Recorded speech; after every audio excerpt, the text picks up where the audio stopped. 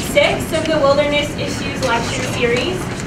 Before I get started on tonight's topic, I just want to remind folks that next week's lecture is by John Turk, a local author. He lives down in the Bitterroot Valley. He's an adventurer, explorer, and scientist. He's written several books, and he's going to be talking to us about his recent explorations in the Canadian Arctic. In particular, he was part of a two-man team that did the first circumnavigation of Ellesmere Island in the Canadian High Arctic archipelago, and so he's going to be talking about his adventures relating to that. And that expedition led him to be nominated for one of the 10 adventurers in National Geographic for 2011. So he's going to be next week's speaker.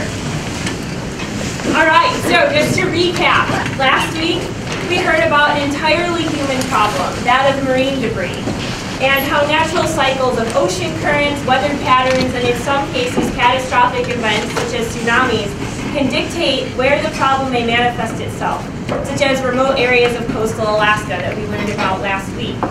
But still, the focus of last week was on an entirely human problem regarding our water bodies as we tie it back into our general theme of water through the semester. Hopefully, last week did shed some light on some of the ways that we're beginning to learn to mitigate problems such as an incredibly large issue such as marine debris. So this week's lecture will hopefully give us pause to reflect on the interactions between humans and their environment. So last week we heard about an entirely human problem. This week we're going to change our focus more to the interactions between humans and their environment. And we're not necessarily going to be focusing on one fish species, although a lot of what Anders will talk about will have to do with rainbow trout, but rather he's going to also be talking about how a species such as rainbow trout can be used to illustrate society's changing values towards the natural world. For the students in this class who are taking the Wilderness and Civilization program, or those who have taken the program in the past or are thinking about taking the program in the future, tonight's topic really gets at the heart of what the Wilderness and Civilization program curriculum focuses on, and that is humans and their environment and how over time we've manipulated the environment in different ways to respond to what we need as society. So how better to address these questions than by using the example of a culturally significant and I might say recreationally iconic species such as rainbow trout. Tonight we're going to be hearing the story of the rainbow trout, a species that is now found in every state in the United States, every province in Canada, and every continent except Antarctica. Just a couple months ago I was in New Zealand in remote river drainages on the South Island looking at rainbow trout and contemplating in my mind, being the biogeographer that I am, as to how this species ended up in New Zealand and is so similar to the same species that we fish in Alaska and that I fished growing up in Michigan. So I'm really excited to have the opportunity to bring a speaker to campus that can talk about this topic. To introduce Anders Halverson came to us tonight by way of 3 states. He started his day in Colorado, he was in Washington for a bit, then Idaho, and now Montana. Aside from his temporary migrations to far-off tributaries, his native ground is Colorado. He's an ecologist and author whose book that he will be talking about tonight, An Entirely Synthetic Fish, How Rainbow Trout Beguiled America and Overran the World, recently won the 2010 National Outdoor Book Award. He has a PhD in ecology and evolutionary biology from Yale, and he wrote this book as part of one of his projects as a research associate at the University of Colorado's Center of the American West with a grant from the National Science Foundation. I would also like to mention that his book will be for sale tonight after his talk is over, so just come over to this corner and see Lily and I and we can get you set up. Thank you, and with that, let's welcome Anders to our speaker series.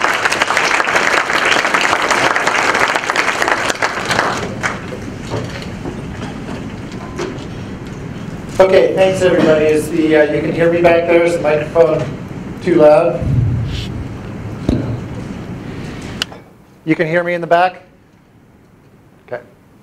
Okay, so thank you, Natalie, for the introduction and for getting me out here. I appreciate it. And thanks to all of you for coming out this evening. So I am going to talk about this book, and before I get going on the story of the rainbow trout, I'm going to tell you a little background about how I got going on this. So I was working on my PhD at Yale. It was a lot of molecular work, a lot of DNA sequencing. And while I was sitting there pipetting, I had a lot of time to think about what was going on in the world and how that science was going to get used. And what I noticed over and over again was that so often in environmental debates, the debate is framed in terms of the science. You see the science being used to often cherry-picked by both sides to justify their position. But all too often it seemed to me that people had arrived at those positions based on some much deeper set of values that were frequently unexamined even by the people themselves.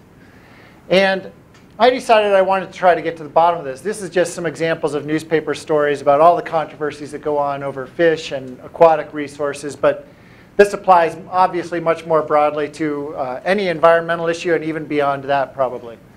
So I decided I wanted to try to get to the bottom of that and somehow convinced NSF to give me a grant to write this book. And I decided I wanted to write this book about freshwater fisheries management, which is no stranger to controversy, as all of you in Montana probably know. So how did I end up on freshwater fisheries management? Well, first of all, that's one of the, maybe it's the primary way that people in the United States relate to aquatic ecosystems. There's 30 million fishermen in the United States. A great deal of those are freshwater, although some are obviously marine. But that's how Americans in general relate to aquatic ecosystems. And second of all, I grew up fishing in Colorado. And I quit fishing at some point when I was in high school or thereabouts. I just stopped picking up the rod. And I never really thought about why until once again I was sitting there pipetting away. And it occurred to me that there's a real paradox involved in fishing. And I was a fly fisherman. Like a lot of fishermen, I used to view it and still view it as a way of getting away from civilization, getting away from industrialization, a way to sort of get back to the natural world. And yet, if you look at it, fishing is very much a product of our industrialized society. Rainbow trout are a case in point. So this is just some examples. These are the extreme examples that I began digging up as I started doing research on this. This was the world record rainbow trout. It's 43 pounds, I think. They caught it up in Lake Diefenbaker in Alberta. The same two brothers, the Conrad brothers, have since gone back and found caught a bigger one, something like 4 pounds heavier. So this fish is triploid, so it probably escaped from a fish farm. Triploid meaning it has an extra set of chromosomes in it. It's been manipulated, heat shocked probably, to create an extra set of chromosomes so that it never sexually matures, and therefore it puts all its energy into growing big like that. So that's probably an escapee from a fish farm. This guy, this is from the University of Missouri, I believe, and they have been feeding their rainbow trout creatine, which is the same bodybuilding supplement that bodybuilders use. That's what Mark McGuire used in the home run derby way back when. And they say in the press release for this, I haven't actually talked to the folks that are doing it, but they say in the press release, literally it's because they think fishermen will pay a premium for a harder fighting fish.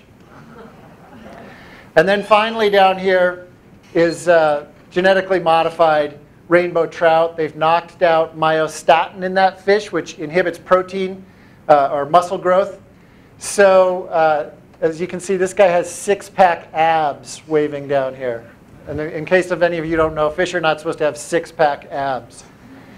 So this is where these things are heading. Here's one more example that I dug up from 1996.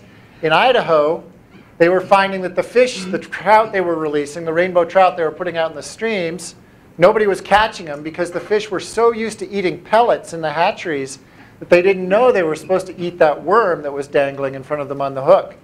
So they had to actually train them for a few weeks to eat worms before they released them, just so that they would know what their job was when they got out there. Okay, so those are some of the more extreme examples. But actually, if you look at it, okay, so first of all, why rainbow trout? I said I got started on freshwater fisheries management. Rainbow trout are far and away the most heavily stocked fish in the United States by weight. So we stock about 25 million pounds of rainbow trout into our fresh waters every year. That's 100 million fish, so they're all catchables these days, which we'll get into a little later. We actually, by number, we stock more walleye, but we stock them at a very small size because they're very difficult to raise in hatcheries. So by the amount of effort that we put into fish, rainbow trout are absolutely king. I mean, they dwarf the others, the browns and the brookies and the catfish. And it was actually very difficult to get those numbers, interestingly. Nobody had gathered and aggregated the data for what we stock into freshwaters in the United States for the last 35 years or something. So I had to go to every state and try to dig this up and add it all up to get there. Okay, so as you may know or may not know, rainbow trout are not native to Montana except for a tiny little corner of the state. They're not native to most of the rest of the country or the world either. They're native only to the Pacific Rim, from Mexico up around through to Kamchatka. And yet, as Natalie pointed out, they've been introduced to every continent in the world except for Antarctica, and every state in the United States, every province in Canada. And there are famous fisheries, as many of you probably know, in New Zealand and South Africa, Argentina, Chile, Europe. Cultures a lot of rainbow trout. So they've really taken over the world, as it says in the subtitle of the book. And they're not just there physically. They've become a cultural phenomenon. So these are some postage stamps. This one is from South Africa, Malawi, Oman, New Zealand. They were our state fish in Colorado up until 1994, despite the fact that they're not native to Colorado. They were the state fish in Utah until 1997. Again, they're not native to Utah. Rainbow trout are iconic. They're the iconic fish, the iconic trout, the world over, and especially in the United States, as I'm sure many of you know. You drive into any town, you can see rainbow trout signs hanging around. You can get rainbow trout oven mitts, rainbow trout staplers. So they've become this iconic species, and so I wanted to get to the bottom. So how did we get here? How did we get to this iconic status? Okay, so the story goes back all the way to the 19th century, the latter decades of the 19th century. And the United States was undergoing an industrial revolution that, for the purposes of this story, had two big effects. First of all, it created massive wealth and urbanization, and also massive wealth for a small segment of society, the Anglo-Saxons who were running the country in the East Coast. And these Anglo-Saxons who were running the country in the East Coast watched their kids coming. They weren't outside anymore. They weren't out hunting. They weren't out fishing. They weren't out farming. They were inside in offices all day long. This guy, Oliver Wendell Holmes Sr., he's the father of the famous Supreme Court Justice, and he was a famous man in his own right at the time. He was a magazine columnist. And I'm going to read you a quote that he wrote in one magazine that actually always makes me feel much better, because I have kids and I worry about this today. And it is, "Such a set of black-coated, stiff-jointed, soft-muscled, paste-complexioned youth as we can boast in our Atlantic cities never before sprang from the loins of Anglo-Saxon lineage." So you read about these things like Richard Louv's book about nature deficit disorder and Last Child in the Woods and things. They were worrying about the same things 150 years ago. And the solution to this was to get these kids outside again, and specifically to get them out fishing or hunting. They decided hunting was impossible because the large mammals had been absolutely decimated beyond repair. But fishing, that was another matter. And that's where we get to this fellow here, George Perkins Marsh, who is considered by many to be the father of the environmental movement in the United States. He was a fascinating guy. He wrote a biography of the camel. He wrote the first Icelandic English dictionary. He was a member of Congress. He was Lincoln's ambassador to Rome. And he wrote a book for the state of Vermont about what they should, not a book, a report about what they should do about their fisheries problem. Because just like everywhere else on the East Coast, fisheries had been absolutely wiped out by this industrial revolution. They had new dams going in all the time. They had intensive agriculture sending all this sediment into the stream, intensive logging. The factories were using these rivers as unregulated sewers. And so he writes this report. And just to show you that I wasn't just cherry-picking Oliver Wendell Holmes Sr.'s quote, here's his quote from an 1857 report that he wrote for the state of Vermont. He wrote, this is about fisheries, remember, but he chose to editorialize. We have become not merely a more thoughtful and earnest, but it is to be feared, a duller, as well as a more effeminate and less bold and spirited nation. And he goes on to say that unless we can create some manly men, some virile men, democracy itself in this country is going to be at risk. So how do we go about creating these virile men? We have to get them out fishing again. How can we get them out fishing? So we have to get the fish back. Interestingly, for someone who is considered the father of the conservation movement in this country, this was an era of laissez-faire capitalism, and he knew it. And he wrote, of course we can't regulate industry. We can't stop building dams. We can't do anything to address the root cause of the problem. But we have a technological fix. 15 years ago, they had discovered how to artificially propagate fish in France. And that technology had transferred to the United States. And people had been talking about it. And he says, that's the solution. We artificially propagate fish, put them into the rivers. The boys will go fishing again. They'll be manly again. And democracy itself is going to be safe. This takes a hiatus for the Civil War, of course. And then afterwards, this idea comes back with a vengeance, thanks to this guy here, Spencer Fullerton Baird. So Baird was the assistant secretary of the Smithsonian Institution. He was a very accomplished and respected naturalist and scientist. And Baird got going on this in about 1871, I believe, 1870, 1871. He says to the to Congress, listen, we need to do an investigation. There's been an enormous decline in the scup, which are a marine fish, off Massachusetts and Rhode Island. And we need to get to the bottom of it. And somehow he convinces Congress to appropriate some funds to create the United States Fish Commission. And he goes out and does this investigation about what's happening with the scup off Massachusetts and Rhode Island, and concludes after his investigation that it's because of all these fish traps that they've got in every estuary. And that unless Massachusetts and Rhode Island start removing some of those fish traps, at least periodically, the scup are going to be absolutely wiped out. And he goes to Massachusetts and Rhode Island and he says, unless you do that, the federal government is going to step in and force you to. Well, Massachusetts and Rhode Island laugh at him. They say, you know, the federal government doesn't have probably the constitutional authority and certainly not the political willpower to do something like that. And second of all, the year after he came out with these findings about the cause of the decline of the scup, there was a scup baby boom. The scup were everywhere. And so it looked like whatever conclusions he had drawn based on his science, he was dead wrong. So he's sitting there with this U.S. Fish Commission wondering what to do. And a group of people come to him, the fish culturalists of America come to him and say, listen, what we need to do, the American Fish Culturalists Association says, what we need to do is you should start, your agency, your federal agency should take over propagating fish and introducing them into these waters.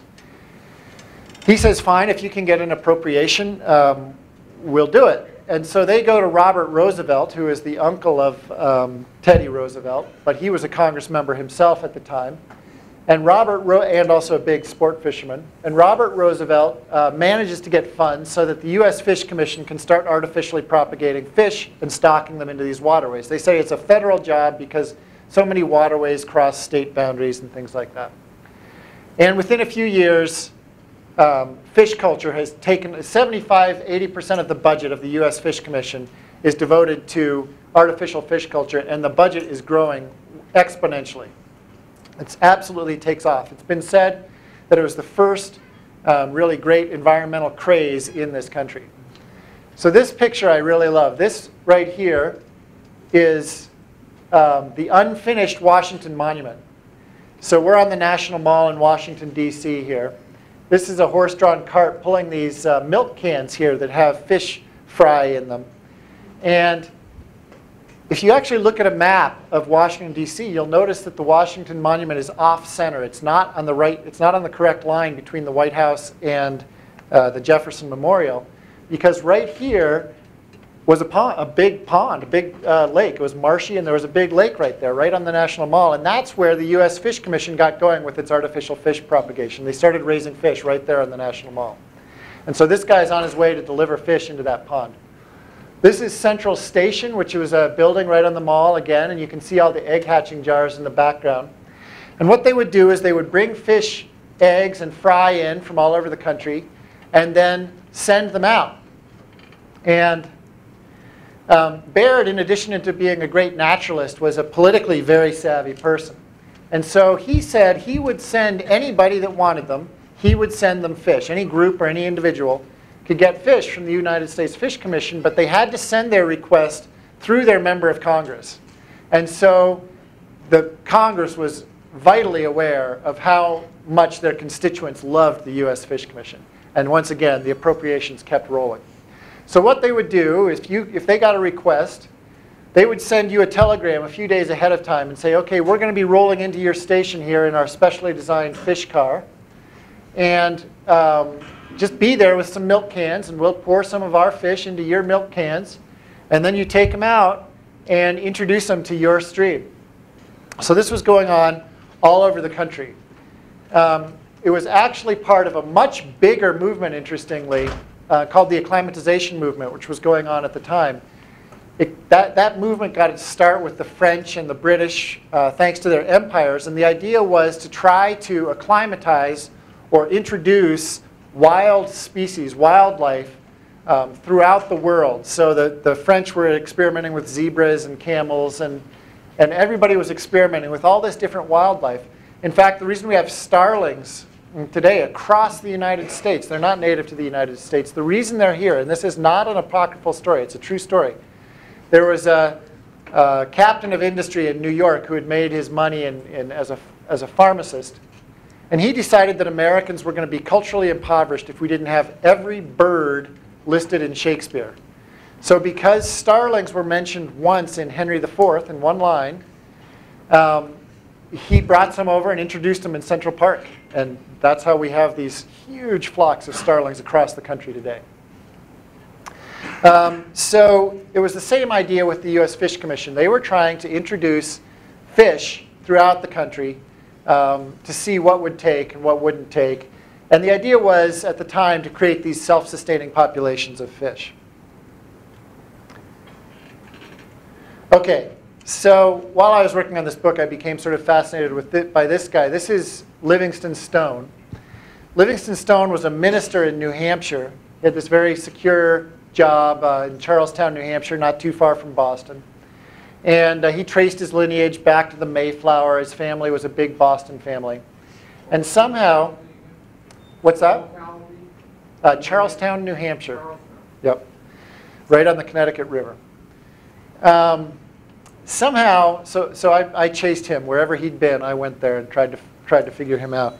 Because for some reason, he quit his job as a minister and chucked it all and took up fish culture.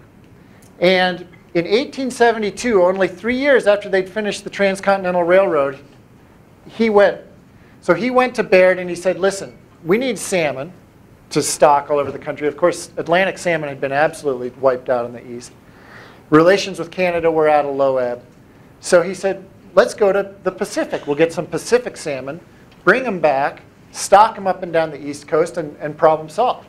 So 1872, 3 years after they finished the Transcontinental Railroad, this demure minister from New Hampshire gets on the train with 2 assistants, crosses the country, and lands in Sacramento.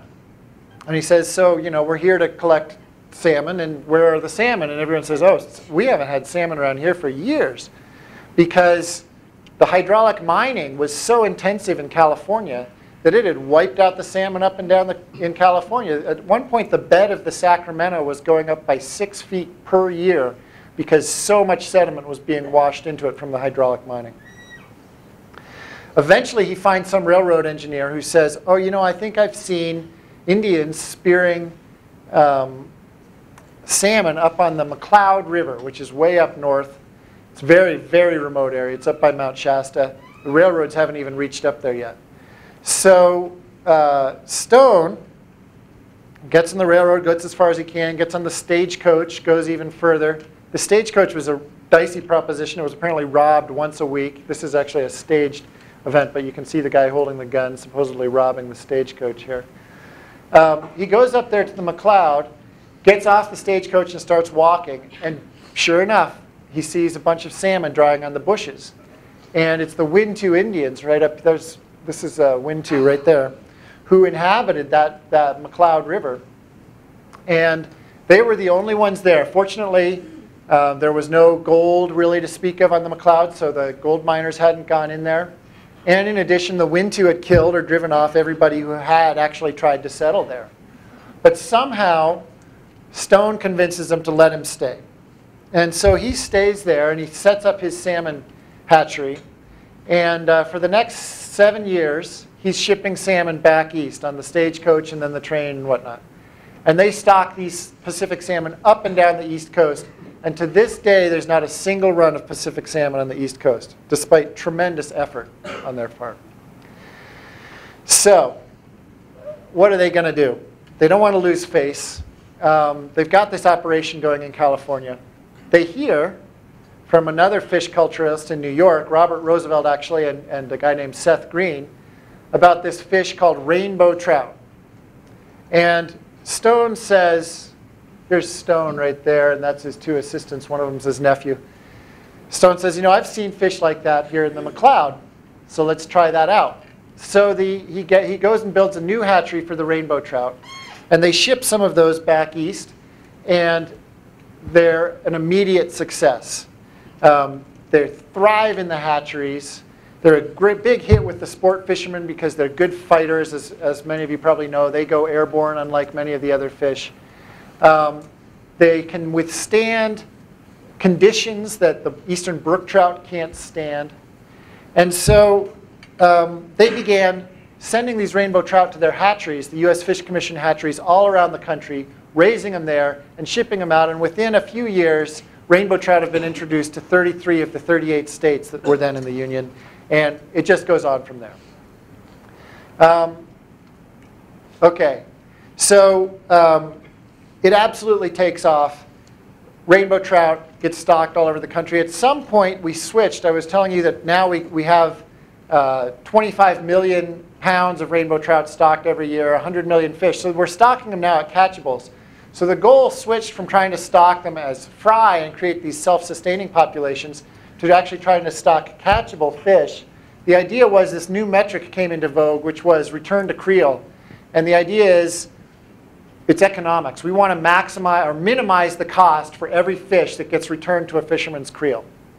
So they realize that at some point, the most economically sound thing you can do is to stock catchables. These catchables don't live very long, but you stock them, and the fishermen pull them right out of there within a few weeks. And it gets even more sort of insidious. At some point, somebody realized, well, if you just stock them near the bridges, you're going to do better than if you try to stock them up and down the stream. And actually, if you have a siren on your truck so everyone knows where you stocked them, they'll pull them out of there better. It sort of goes on and on like that.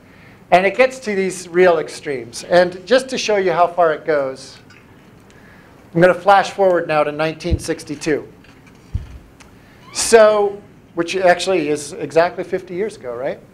So here we are in the Green River in Wyoming. So the Green River is really the headwaters of the Colorado River.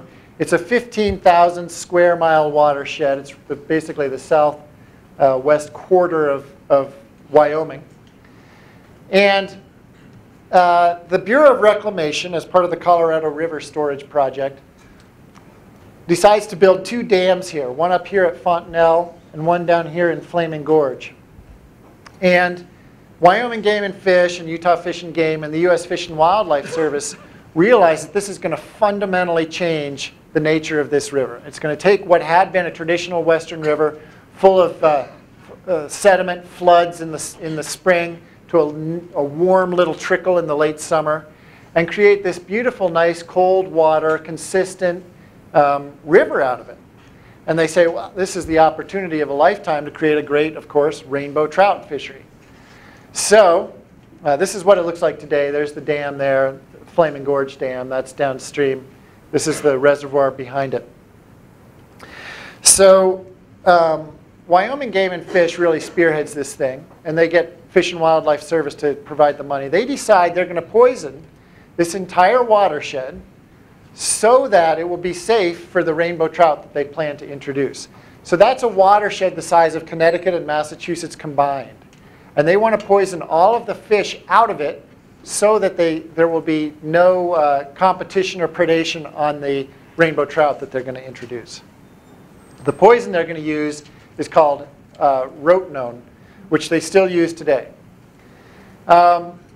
Okay, so when I started working on this, I thought, well, this is going to be this is going to be an easy one. I'll just go to the microfiche and look at the newspapers, and there's got to be huge headlines about this. They're poisoning out a watershed the size of Connecticut and Massachusetts. I couldn't find a single article about this. And so I had to dig even deeper and deeper. And finally, I started finding articles. They were in the sports section. And all of the articles, almost every one of them, just talked about how great the fishing was going to be when we accomplished our task and wiped out all the native fish and non-native fish in this watershed and introduced this non-native rainbow trout. That was the only place that you found any articles about it. It was not controversial, is the point. The only person, or there were very few people, I won't say he's the only one, but one of the only people to object was this guy, Robert Miller, and his father-in-law, Carl Hubbs, who were two ichthyologists who were really some of the first ones to start focusing on sort of non-game species and native fish throughout the West. And Miller got bitterly upset about this, so I actually wound up getting access to all of his letters, which are still at the University of Michigan. And you can just see the smoke coming out of his ears because, at one point he's complaining that the Fish and Wildlife Service and the Game and Fish Department have brainwashed Americans. In fact, this project, they call it the Green River Rehabilitation Project. And they talk about how bad they don't want to have recontamination of the Green River by these native fish. So he's bitter about these words that they keep using over and over again about native species. That really brought it home to me as well. This was a completely different mentality in 1962. The Fish and Game Departments, the Fish and Wildlife Service send out press releases saying this is what biologists have determined is the best management technique. Rivers are like pastures. You wipe out the species you don't want and you put in the ones that you do want. And so it really was the mentality back then. There was the division was between game fish and trash fish. It was not, today we're so used to thinking in terms of native fish and non-native fish, or native species and non-native species. That wasn't on anyone's radar screen.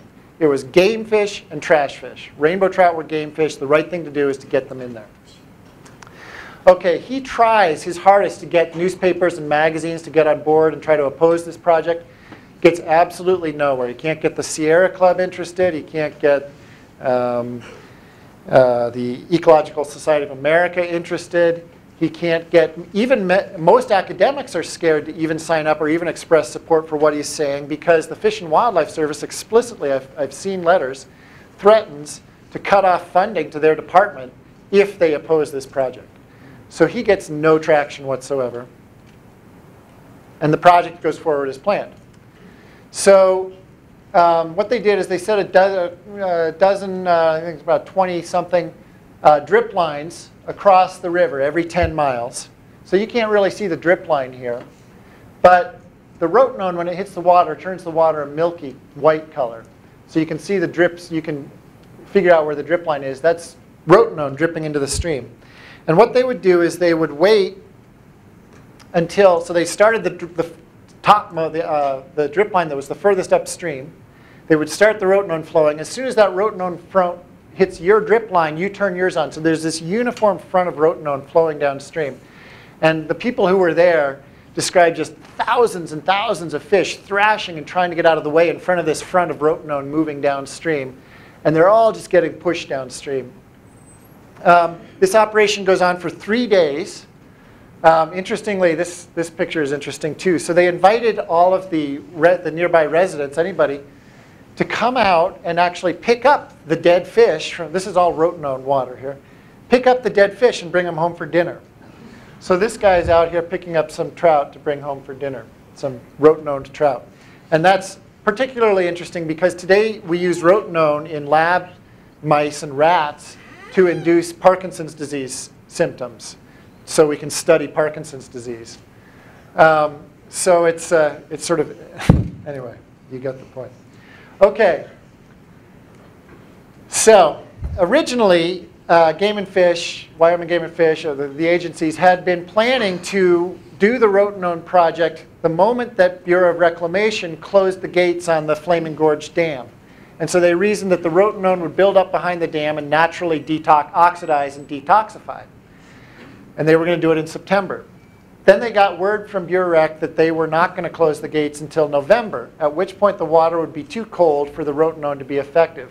So the agency, these fisheries agencies, decide they have to go ahead with this project anyway, and they have to go with Plan B, which is to actually oxidize the rotenone by dumping potassium permanganate on it. So first of all, this project, this wasn't the first time projects like this had been done. They'd been doing it for the last 10 years in rivers from California, I think, started it off, of course, with the Eel River and the Russian River. And other states had tried it, but none had been nearly as ambitious as this. This is far and away the most ambitious project ever done. So they go downstream and they find this bridge in Browns Park in Colorado. And they decide, okay, they set up these spreaders to dump potassium permanganate off this bridge. So when the rotenone front hits the bridge, they dump the potassium permanganate. The rotenone is detoxified and everybody's happy, right? Except, of course, any number of things go wrong. First of all, a cold front comes through so that there's whipping wind and bitter cold and snow all over the place. The best way that they have to tell how much rotenone is getting downstream, how toxic the water is these sentinel cages that they have just down here. So they put live fish in these sentinel cages and watch them to see if they're in distress. And if they are, they radio up to the bridge and say, more potassium permanganate, more potassium permanganate. Well, you can imagine doing that in the middle of the night, whipping wind, snowstorm going all around. On top of that, for some reason, the rotenone is far more concentrated than they expected, so they don't have enough potassium permanganate to neutralize it. So they send these trucks out scouring the countryside for potassium permanganate. The spreaders aren't suited for the particular size of the granules of potassium permanganate, so they're having a hard time getting the spreaders to work to send this stuff. Anyway, a lot of rotenone gets downstream, or some rotenone. I won't say a lot. Some rotenone gets downstream. And guess what? 16 miles downstream from here is Dinosaur National Monument. And Dinosaur National Monument has become sacred ground to Americans because of the sort of brilliant PR campaign that the Sierra Club, David Brower, those guys had done only about 5 years earlier, or a few years earlier. Bureau of Reclamation had wanted to build a dam in Dinosaur National Monument. And Brower and those guys took out full-page ads in the New York Times and convinced America that our national parks were our cathedrals, that they were our national heritage, and that they were sacrosanct. And in particular, the sacred ground was Dinosaur National Monument. That's what they fought the battle over. So you have a sacred ground here. And second of all, Rachel Carson publishes Silent Spring almost to the day when this event goes on. And I don't think everyone realizes it today, or a lot of people don't realize it, but that was electrified the nation, that book. That was, again, this is the 50th anniversary from that book coming out. That book absolutely electrified the nation and convinced Americans that there was something fundamentally wrong with the way that we were going about spreading all of these insecticides and chemicals all over the environment, trying to transform it for our purposes. And so you have this 1-2 punch. You have, all of a sudden, nasty chemicals being spread into our sacred national park. And all of a sudden, finally, Miller gets his way and a controversy actually does break out. Now, they did find, of course, these are some dead fish that they found in Dinosaur National Monument. Whether or not it seems likely that certainly there were plenty of fish who stayed alive in Dinosaur National Monument. And there's a controversy to this day about whether that rotenone actually killed the fish in the monument or whether these were just dead fish from upstream that got washed down to the monument. Either way, it completely ceased to matter. It becomes a moot point because of the controversy and the politics that get kicked up around it. Stuart Udall, who is the relatively new Secretary of Interior under Kennedy, of course, has the Park Service under his purview and Fish and Wildlife Service, who funded this operation. And they're going at it. And he's getting letters from Congress saying, do you really think you're doing what, you're following your duties? And he decides to commission this report on the event. And in addition, and in which he writes, from now on, anytime there's a threat to a unique species, that has to be foremost in our consideration about whether the project should go forward. And he establishes, about 6 months later, the Committee on Rare and Endangered Wildlife Species. And that committee, it's one of the first times anyone has started compiling a list of endangered species in the United States. It leads directly, there were in fact 2 iterations of the Endangered Species Act prior to the 1973 Endangered Species Act that we all think of today. That leads directly to the 1966 iteration of it, the 1969 iteration of it, and the 1970, therefore the 1973 Endangered Species Act. So, here's another interesting bit of trivia. He puts in charge of the Committee on Rare and Endangered Wildlife Species the guy who was also in charge of the poisoning of the Green River in Wyoming. But nevertheless, he seems to have done a good job. They get Miller to start making the lists of the endangered species. And we've now spent more than $100 million under the Endangered Species Act trying to restore some of the same fish we were trying to poison out of the Green River in 1962. So that just shows you how things go in circles. Okay. Whoops. Okay. So this is the Sierra Nevada. I'm going to move on to the present day now and talk about some of the management conundrums that we face based on all this history. So this is a lake up in the Sierras, just heart-stoppingly beautiful, and you all have beautiful mountains here, I know, but the Sierras are unbelievable. That granite is so light. John Muir called them the range of light, and if you have a chance to get up there, I recommend it. Anyway, there's about 10,000 lakes up there, let's say, scattered around in the high country, and almost none of them have any native fish, because after the glaciers retreated, the barriers were insurmountable for these fish, the waterfalls. They just couldn't get up to these lakes. So a whole fauna evolves up here over the last 10,000 years that's completely naive to fish. And then about 100 years ago, people start saying, well, what a waste. Here's all these lakes, and there's no fish in them. We got to get them up there. And in fact, John Muir went and visited Livingston Stone and his hatchery down there around Shasta and became a proponent of stocking the Sierra Nevada with fish. So the miners, the Sierra Club, John Muir, they started bringing fish up in backpacks or on horse packs and dropping them into these lakes.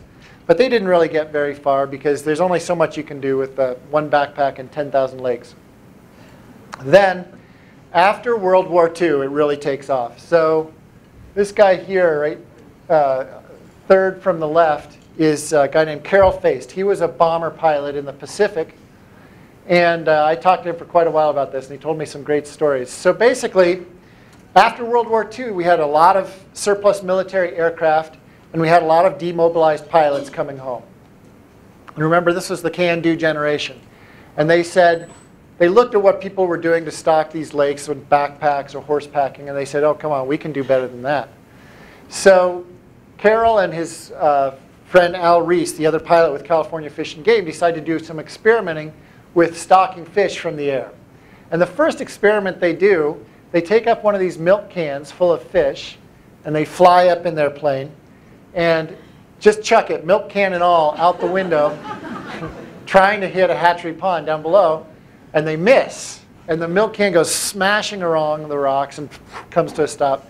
And they go and land and run over to the milk can, and they find 16 fish still alive in the milk can. And they say, oh, shoot, if they can survive that, they can survive anything. But they do a few more experiments. They hold fish up in their, they would take them out of the milk can, hold them up in their hands while they gunned the truck down the hatchery driveway. and then pop them back in after a couple minutes just to see if the fish can survive flying on their own. And of course they can. And so these guys cut a hole in the bottom of the plane and start dumping fish out of the plane without the milk can, and it's a huge success. Before long, almost 95% of those lakes up in the Sierras that can hold fish now have fish in them that were stocked out of one of these planes. And incidentally, I like to point out that it wasn't just fish that these guys were experimenting with. They did turkeys, they did pheasants, and best of all, they did beaver. So they tried it all. Okay, so you get to the present day, and this is about 2000 or so. This guy, Roland Knapp, who works for the Sierra Nevada Aquatic Research Lab, this is actually the controversy that got me really interested in this topic. So I'm going to skip ahead for a minute. There was all this controversy about what was going on because Knapp convinced them that they should allow him to go try removing some of these fish from one of these lakes and see what happens. Because there's the mountain yellow-legged frog, which used to be ubiquitous up there, has been on a steady and now even more precipitous decline to the point that it looks like it'll get listed at some point under the Endangered Species Act. And so Knapp says, look, let's see if we maybe it's the fish. And so everyone says, oh, that's silly, but go ahead and give it a try. He can't use rotenone because California is very sensitive about the use of chemicals in the environment, especially rotenone. So he has to gill net these things. So he sticks these gill nets out in these lakes, and it takes about 3 years to be sure that you've completely removed all of the fish from these lakes. But once you do so, sure enough, these mountain yellow-legged frogs made a big comeback. So all of a sudden, Fish and Game, California Fish and Game, stops stocking almost cold turkey and totally reevaluates the program. And these lakes, they had thousands of lakes that they'd been stocking every lake every other year. Now they only stock a few hundred every year. The rest of them, they let it be. And this has been wildly controversial with, as you can imagine, some of the communities down below like Bridgeport that depend on fishing for a lot of their economy. And this is the one that really interested me and made me say, okay, people are cherry picking the science, because sure enough, all of the fishermen in Bridgeport are 100% convinced that the reason the mountain yellow-legged frog is declining is because of the pesticide drift from the Central Valley. And all of the ag workers in the Central Valley, the farm owners at least in the Central Valley, have all the science in the world to say, oh no, it's from the fish stocking. That's what's causing it. And they both have the science, and they'll both pull out the reports and show them to you to prove to you that they're the ones that are right. Anyway, Fish and Game, which had been stocking these lakes, now, in fact, is hiring. This is a Fish and Game seasonal employee. They are now the one. Fish and Game is now trying to gill net out some of the same trout that they were stocking in only about 5 or 10 years earlier. So once again, the world goes in circles. And finally, I'll get here to Montana. So that's the North Fork of the Flathead right there. Somehow I convinced my wife when I was writing this book that I needed to go up there and go fishing for research purposes, and she was a little suspicious. But anyway, okay, so West Slope. So one of the other big problems with rainbow trout is that they hybridize with the native cutthroat from the Rocky Mountain West. They're very closely related. And we've introduced, again, rainbow trout throughout the Rocky Mountain West. And because they hybridize with the cutthroats, they create these mongrels, this mongrel swarms. And the West Slope cutthroat used to be one of the most widespread subspecies of cutthroat in the West. But depending on who you ask, they're down to 2% or 20% of their native range. And it raises some really fascinating issues. So here's a map from a group, some of whom are here at the University of Montana, I believe, of the Flathead system. So here's south, here's North Fork right here, Flathead Lake is down here. So some of the only places you can find, and this goes not just for the West Slopes, but for almost every cutthroat subspecies, the only places you can find really pure cutthroats anymore are in these very high headwater streams where there's a barrier waterfall that's preventing these rainbows from getting up there. and where the stream isn't big enough to have interested the Fish and Game Department in stocking rainbows there. So some of the only places you'll find pure west slopes anymore are these white circles. The black circles represent hybrids. The white circles are the only remaining pure west slope cutthroat populations. And a lot of these hybrids are, in fact, probably many of them are less than 20% rainbow. And if you look at them, you probably couldn't tell the difference between them and a west slope cutthroat. And so there have been lawsuits and ongoing discussions about this, about whether these west slope cutthroats should be listed. And it raises a really interesting problem, because the primary threat to these west slope cutthroat is hybridization with these rainbow trout or with the rainbow hybrids. The primary threat is the spread of these rainbow genes. And at the same time, the only place you're going to find pure ones are often in populations that are so small that they're at serious risk of inbreeding depression. Almost certainly there were ecotypes of these west slope cutthroats that would have been some genes or gene complexes that would have made them more suitable for these main stem areas rather than these headwater areas. And the only place you're going to find those genes anymore is mixed together with the rainbows. And it's in the hybrid fish. So on the one hand, these rainbows and their hybrids are the primary threat to the west slope cutthroat.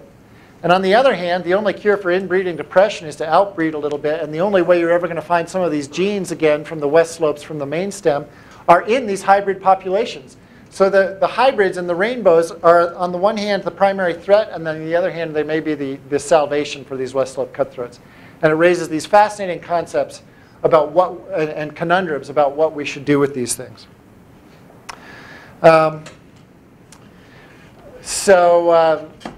This is just a little slide. That's probably a hybrid right there. Montana tries to encourage you to keep the non-native rainbows out of there and to let the cutthroats go. But of course, it's much more difficult than that when you're dealing with hybrids. Who's to say which is which? We don't live in a black and white world anymore. OK, so I will wrap it up there. And then we can go to questions after that. Yeah? Still have time? OK, sounds good.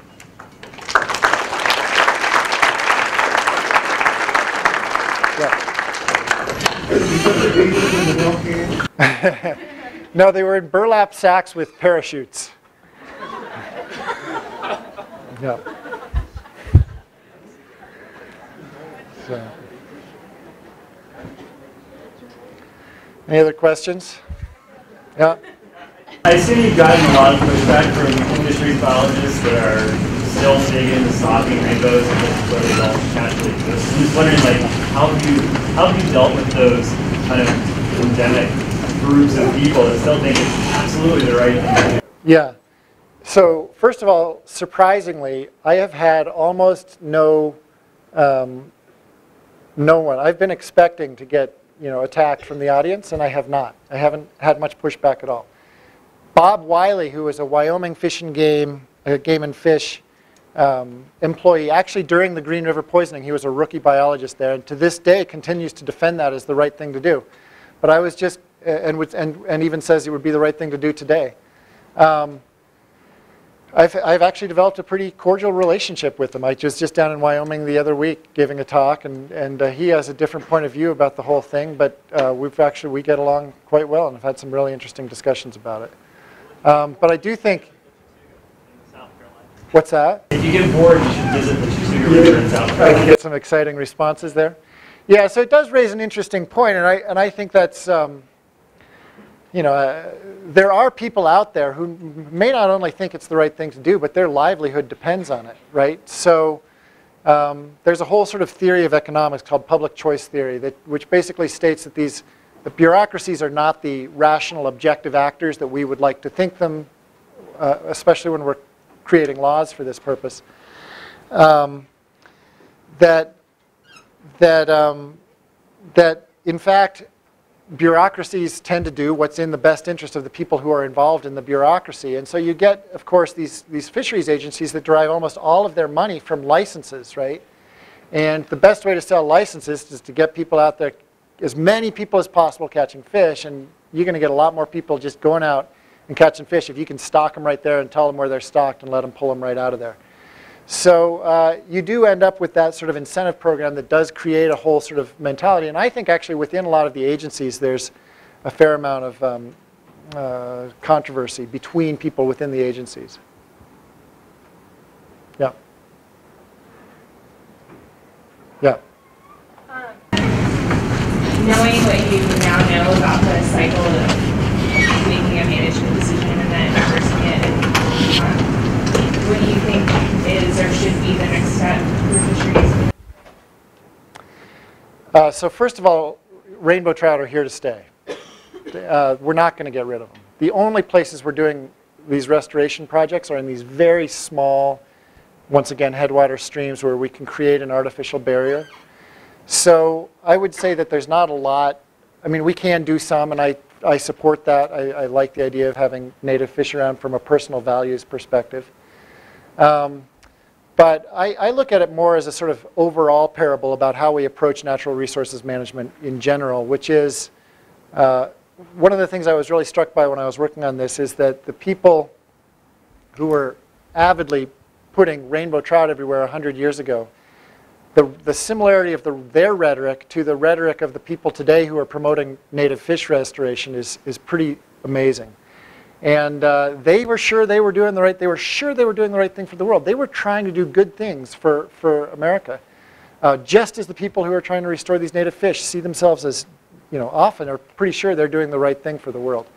And so I guess one thing I would say is that I would encourage everybody, whether you're restoring native fish or not, to be pretty humble about it, because who knows what they're going to be saying in 100 years about what we're doing today on behalf of native fish. And second of all, part of the reason for that humility would be that the consequences are unpredictable.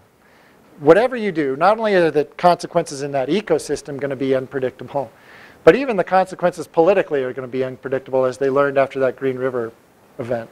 So I guess those are the two things I would take the lessons I would hope come out of this was, one, humility, and two, remember that whatever you do, you cannot determine what the outcome is going to be. Any other questions? Yeah. So you're talking about what happened in the U.S. and how we changed our policy. I was wondering if you could tell us a little bit about what's happened in some of the other countries or continents, if there's been a pushback now to the rainbow trout. I know you said they're here to stay, but... Yeah, so I'd love to, I think I need to do a research trip to New Zealand to go fishing to learn this. But no, in South Africa there was an attempt to, they started talking about getting rid of some of the rainbow trout because they've devastated the native fish there as well. And there was a huge amount of pushback to the point that there was this movement to name rainbow trout an honorary indigenous fish. So we could just stamp them native, and then we wouldn't have to remove them. So there is, I think a lot of countries have a lot of the same controversies that we have, that rainbow trout are this ideal sport fish, and you have this huge constituency built up around them, and at the same time you have these people who are trying to hang on to the natives. Actually, one area where, interestingly, fishing for rainbow trout is taking off in a big way right now is around Beijing. So it's the same cycle of massive industrialization, fear about what that industrialization and urbanization is going to do to the traditional values as a whole. What do we do? Get out fishing again and artificially stocking rainbow trout. So, yeah. You were saying, you were talking kind of about what the spread had to do with Britain, France, the imperialism attitude. Are a lot of the international countries that have rainbow trout colonies in those countries? Do you find patterns there? I was going to say, isn't everywhere a colony of France or England at some point? No, well, now that you mention that's interesting. There's Argentina and Chile, and I don't know if Spain was into the acclimatizing movement, but I think it was. I think it transcended it wasn't just localized to the French and the English and the Americans. It became just a global movement to try to spread wildlife species all around. Any other questions? Yeah. So you've given two examples of how rainbow trout outcompete other species? Do they always do that? Do they always outcompete the natives? Well, they don't know. So first of all, like with the cutthroats, it's hybridization, right? And it's not always competition. Sometimes it's from spreading disease. Sometimes it's from actual predation, like it may be on those mountain yellow-legged frogs. And then some of the other effects are even more, cascading than that. So one of the, actually back to the Sierra Nevada, one of the points that Roland Knaps makes is first of all, we have a global amphibian decline going on right now thanks to this chytrid fungus. And the mountain yellow-legged frog may disappear entirely, not from the fish, but from the chytrid fungus. And he makes it very clear when he talks about his research that this isn't just about the mountain yellow-legged frog. There are cascading effects. So these trout that are in these lakes up there eat up all the aquatic invertebrates, which in the past would have hatched and flown out, and they would have provided this tremendous protein subsidy to the bats and to the gray-crowned rosy finches that live up there and raise their young up there and have a very limited window when there's not snow up there where they can actually raise their young. So you've got these cascading effects from these introduction of these rainbow trout that goes all the way to the gray-crowned rosy finch and who knows how much further. So it's not just about them competing or out-competing native fish. Do you follow much this salmon farming? Yeah. Washington? I have followed that. Actually, what in particular about it? The effect it has, what kind of viruses might be out there? Yeah, so I think that virus hypothesis is quite fascinating. So basically, fish farming has a lot of issues associated with it. One of the most recent that they've determined is that they actually carry a virus that they were passing on to the wild fish. Or they haven't determined this, but a hypothesis is that they were carrying a virus that they were passing on to the wild fish, and that was causing the decline of a lot of these wild fish. There's all sorts of other issues. There's the sea lice. There's the eutrophication of the estuaries. So certainly there's a lot of issues pertaining to fish farming that I could try to catalog them. I think, does everyone know about the about aqua bounty and the so-called frankenfish? This is a whole nother issue, but soon probably we will all be eating genetically modified salmon. It will be the first genetically modified animal ever introduced into the food chain in the United States. So this company in Massachusetts has created a genetically modified Atlantic salmon. They've taken I think it's a Chinook salmon gene and a promoter region from a pout, which is an ocean fish, and inserted it into the DNA of the Atlantic salmon so that these Atlantic salmon grow twice as fast. They're gonna spawn in Prince Edward Island and then actually raise them down in Panama. And so they've been trying to get approval for this for a very long time. The FDA looks like it's really close to actually approving this, and I think it's a fascinating issue. But among other things, they won't have to label it, so you won't know that you're buying a genetically modified salmon, because the FDA says no, we cannot and will not require them to label these fish. And even though, interestingly, the FDA does ban you from, there was a company that put a GMO, they wrote GMO and then they put the circle with the line through it on it and put that on their package, and the FDA banned them from doing that. You're not allowed to say that, you're not allowed to put that symbol up because that casts aspersions on genetically modified organisms. So if you look today, they actually do that, but then there has to be a little asterisk, and then down below on the package it'll say, the FDA has determined that there's no risk from genetically modified organisms and stuff like that. So it's a really completely fascinating issue that's going on right now. And actually the Alaska congressional delegation has been pushing really hard to try to block this thing. And then the Massachusetts congressional delegation has been trying to get it through and allow it. It's fascinating. But I can't go into it all here. Any other questions? I think for the, I'll throw in one more thing. For the purposes of the theme of wilderness and civilization, I'm assuming that whoever's in the class here, you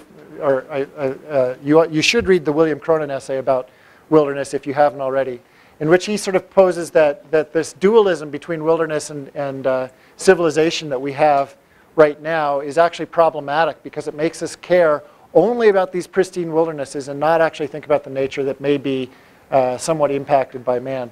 And I think there's an interesting analogy there that could be extended to how we look at native versus non-native species. That we only care about these native fish and we don't care about the non-native fish. How much of that is just a value system on our part? So I won't go further than that, but I think it's an interesting question. Okay.